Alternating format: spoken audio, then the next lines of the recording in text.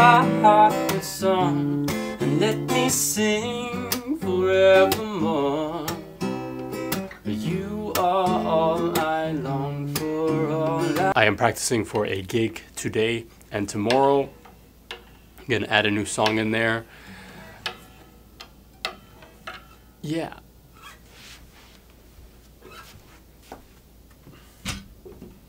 Also, for today's vlog, I don't want to show the gig as much. I'll be filming it and making TikTok and reels out of it and little clips. But I actually want to get moving on with the album because I'm excited about that. My name is Phil, just Phil. Quiet on set, please. Alright, here in Yorkville. Didn't take the train today, I got a lift. I drove down here. Today there's actually a show happening, live music, right after I finish up. So maybe we'll capture some of that after I'm done. But first is my show. Fill my heart with song, let me sing.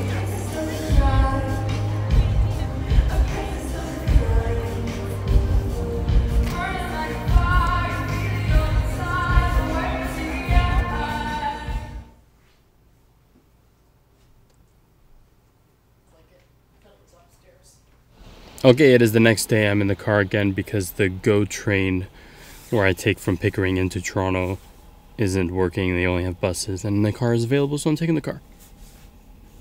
I know I said I wasn't going to talk throughout the gigs and I was just going to whoosh through, but I do have one pretty cool thing that happened. Remember that performance thing that was happening at night? That was happening right after my gig. Filmed a little bit of it. The headline artist is called Kaisa. She has one big famous song. There's probably others too, but one that I know of. And it goes like this. So the cafe that I was in was backed on to the backstage of that stage. So the stage, behind the stage was the cafe that I was playing at. And I was playing before Kaisa was going to play. But in the cafe, not on the stage. And she came, I had a feeling this might happen. She came into the cafe. It's not like she's like super famous, but she's known. And Kaisa was doing sound check, and then she came into the cafe and while I was playing.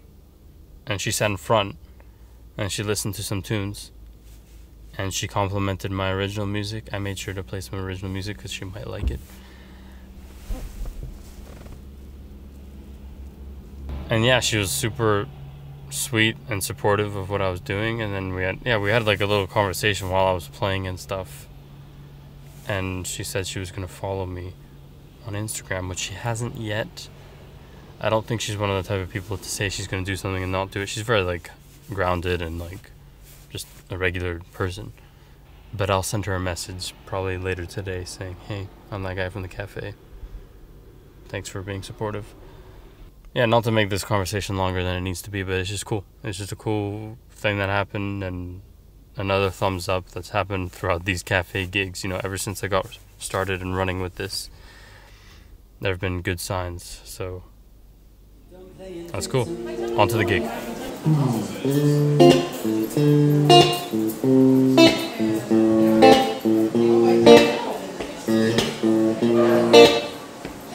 Don't need your money, why don't you leave it where you lost my trust? Alright, so that was a great weekend. Productive and all that. Now to the album. 2 things. Actually 3 things, I guess. First of all, I've been enjoying doing these little sit-down podcasts almost. They're like 5 to 10 minute podcasts where I just talk. And I'm not trying to like perfectly say everything concise, although I do try to do that so you're not wasting your time. But I'm enjoying it. So, onto the album. First of 2 things.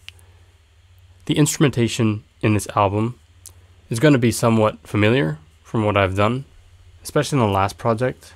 But the main thing I want is a more of a band feel to it, to the production. So I actually have plans to get my cousin, Marit Marks.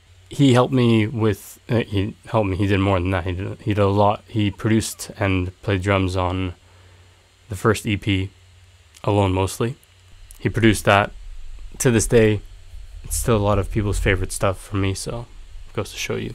Yeah, I would like to get him, I've spoken to him already, to get him to play drums on the tracks of this album.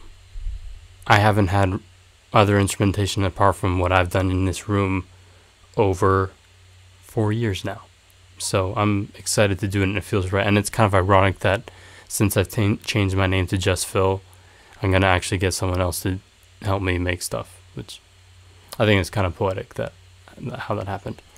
So in the production style, I want it to be intimate and raw, but also quite big and impactful. I know, sounds like a shitty sales pitch. But what I mean by that is I want the way that it's played to feel organic. So you hear a little bit of mistakes and you feel the human element in there. But also big instrumentations and arrangements that feel like they were thought out, not just random. So like a bit of like the solid, like this is obviously planned, but also an organic and raw feel to it. That's how it's made. So that's the production style. So that's the first thing. Second thing, I've thought about an album name. I've been thinking about this a lot. And I've been thinking about whether I should say it or not a lot as well. But I'm at a point in my career that I don't have a lot of people listening, so I can afford to say it, and it's not a bad thing. Although I want to keep things close to my chest a little bit because it makes things more interesting. But fuck it. This is the process. We're talking. Ouch. Ouch. That's it. Ouch. It will make sense when you listen to the album. No, but in all seriousness, I'm actually really excited about when an album title gets me like excited and I'm like internally smiling and also just like, ooh, I get that feeling of like, I like a one-word album title and something that I can like use consecutively. So like imagine I have 3 albums and they all have like a similarity, like Adele's numbered albums of her age, Ed Sheeran's thing of the math symbols, Kanye West with the college dropout, late registration, graduation. So I like the idea of ouch, a reaction-based word. So ouch, wow, oh, yes, whoa, that kind of thing. And ouch really does fit with the emotions and feelings that I've been feeling over the last while. So yeah, that's I'm giving that. I'm giving that to you. You know, you take that and you're lucky. That's it. I don't want to waste any more time because I don't want to make these videos too long.